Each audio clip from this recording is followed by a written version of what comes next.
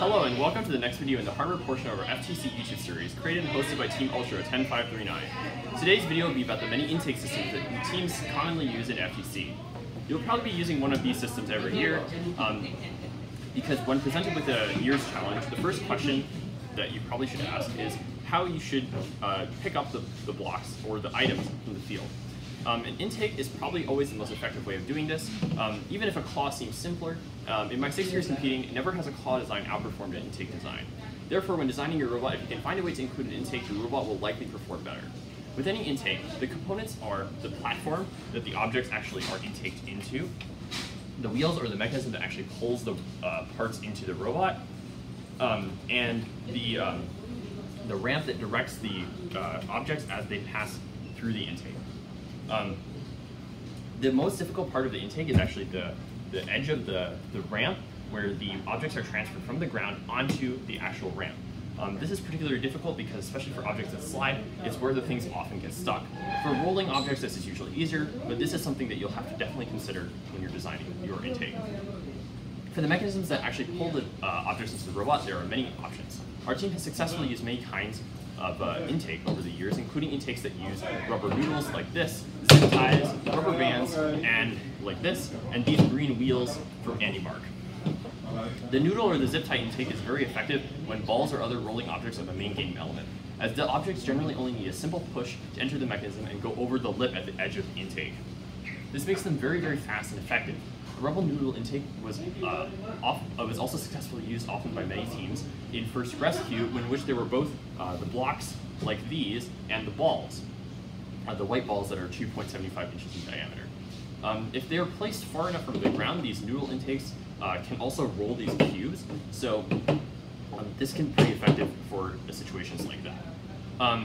Rubber bands stretched over a sprocket like this are also a very effective intake. This kind of intake performs very, very well for objects in which the size of the objects is variable. So for example, with these cubes, if you want to have them roll a little bit, this kind of intake is very effective because it can deal with the corners of the cubes very effectively. The green wheels from Mark are probably some of the best parts to use for an intake, as they are quite flexible, so objects can enter at an imperfect angle and then be straightened out by the wheels. We had this in our Skystone robot here, as well as on our robot for Ultimate Goal, in which these wheels were able to straighten out the rings as they entered our robot.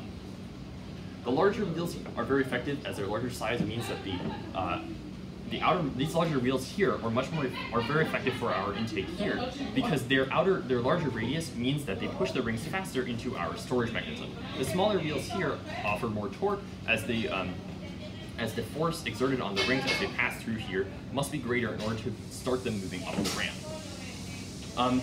We found use for these wheels both in this configuration, where they are in the top-down configuration, as well as when they are on the side.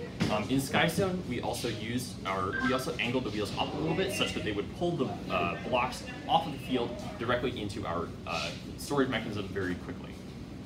This eliminated the problem of the ramp and the lip, as the wheels were close enough together to support the weight of the block entirely out of friction. This was the major advantage of these wheels. They are really, really sticky, so they can hold the objects very, very well.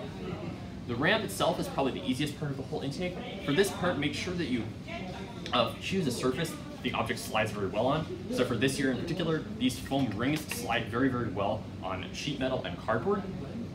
So that's why we chose to use our intake out of sheet metal, such that they would slide very easily over it. If you choose a sticky surface, for example, plastic did not work very well for this year's competition. So just make sure that you're choosing the correct kind of surface so that the objects don't get stuck.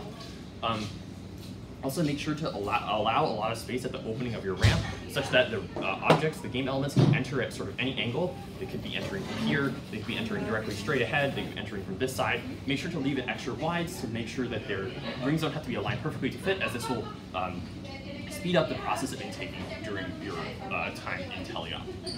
Doing this correctly is probably the biggest advantage of an intake. Where a claw will need to be aligned perfectly, a good intake simply needs to come into contact with an object, regardless of its orientation, and be able to pull it in. This saves a massive amount of time during teleop.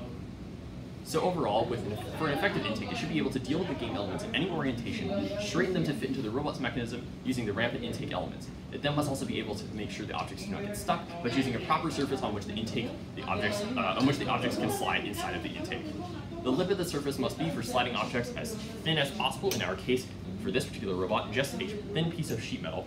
And for rolling objects, this doesn't really matter as much. You can make it a little bit larger. So I hope this helped you understand how to design your intake for your robot. If you have any questions or would like more help, please reach out to us at ultra@browning.edu or leave your question in the comments below. Thank you for watching.